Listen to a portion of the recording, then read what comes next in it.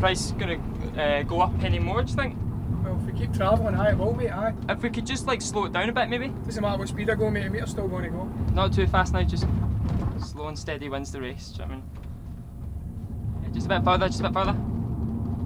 Just as far as I can get towards the end of that, but just slow, gentle on that pedal. Tease it.